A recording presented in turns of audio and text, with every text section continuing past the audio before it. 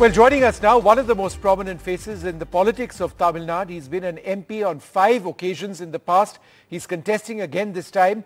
The DMK is Mr. A. Raja. Thanks, sir, very much for being with us. Wonderful to speak to you. It's been an election campaign where the Prime Minister has personally visited Tamil Nadu 8 times. The BJP has not done well in Tamil Nadu in the past. They say that this time around they will win seats. How would you respond to that? No chance at all. No chance at all. How many times Prime Minister visited is immaterial to Tamil Nadu. Because it is an ideological war as coined by our Chief Minister. It is an ideological war between the DMK and BJP for which the Tamil Nadu will not permit saffron politics. But Mr. A, if we were to look at your own battle, I mean the battle that you are fighting in Nilgiris, of course, you have been a 5-term MP, as Vishnu pointed out. How do you look at your own battle in Nilgiris? The BJP has also fielded a candidate there. Is it a triangular battle, or is it a bipolar contest between DMK and AIADMK? I think that, not I am exaggerating, chances are there that BJP will lose deposits. Okay, so that's a pretty big statement from you, sir. What I think some in the BJP would be suggesting is that there is a large chunk of swing voters in Tamil Nadu. And, people not necessarily, young voters, for example, who may not necessarily have made up their minds. They may be counting on that. Is that an important factor, Mr. Raja? No. That is artificial hype, astronomically done by the BJP, which is not true. Take it granted, most of the places, BJP will not get deposits. But Mr. Raja, if I were to put this as nobody gave BJP a chance in 2019, and then we saw how their Look East policy, which was formulated in 2017, post the assembly victory in Uttar Pradesh, actually yielded results in Bengal.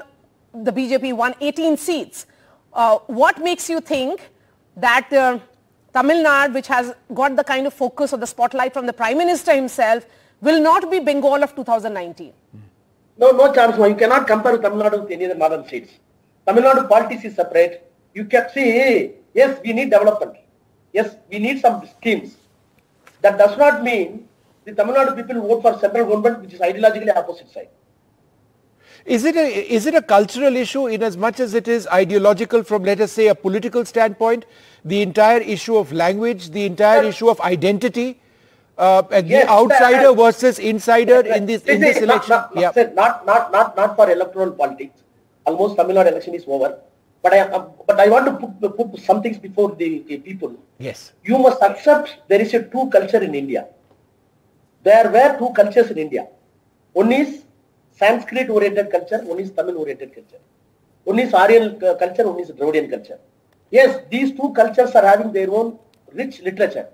Difference between Dravidian literature and Sanskrit literature is caste system, Varna system was there, which is not available in the Dravidian ideology. We want to have equality and equality in society. So that religion cannot be focused on politics. Yes, we are having our own gods. Yes, we are having our own spiritual value. We are having our own spiritual base. That does not mean it will come to politics. The other issue which the BJP has raised very strongly is the entire issue of sovereignty. And that, of course, through the prism of Kachativa, where they've said that your ally, the Congress, has in the past not really cared about it. They brought in statements of Jawaharlal Nehru. They've also said that, asked you, why have you allied with the Congress? That being the case, how would you actually look at the entire Kachativa issue? All right. All senior ministers, including the Prime Ministers, made a statement to that effect. Kachativa was given away by the Congress government with the consent of DMK. Whether it was accepted in Tamil Nadu people, whether it is issue in politics, whether the claim that was made by the Prime Minister and BJP as far as the Kachativa is concerned, whether it was put in the basket for the issue in the electoral politics. Not at all. Not at all. People will not believe. Yes, Kachativa was given wrongly to the Sri Lanka, but not with consent of DMK, not with consent of Dr. Kalingam Karunanidhi. That is very clear, or even on record. Okay, so you don't see this as an election very different from 2019 or 2014, but how do you make that difference, Mr. Raja, that in 2019 there was that complete no-go zone for the BJP.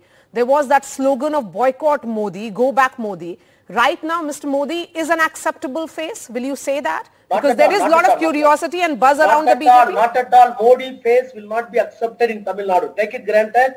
Election is over. I can give full guarantee that most of the places, almost most of the places, except 1 or 2 places, most of the places, BJP will lose deposits. Okay, do you which believe are these that, 2 seats? Yeah, that's my question exactly. What are those seats where you feel the BJP may make No, they will not get it. They may get deposits. They may get but would you concede, Mr. Raja, 1 or 2 places. Mr. Raja, would you concede that their vote share will go up substantially? No. All, including party charge, 40 of the 40, DMK is number 1. Okay. The rival will be DMK. 1 or 2 places, they may get deposit. BJP may get deposit. That's all.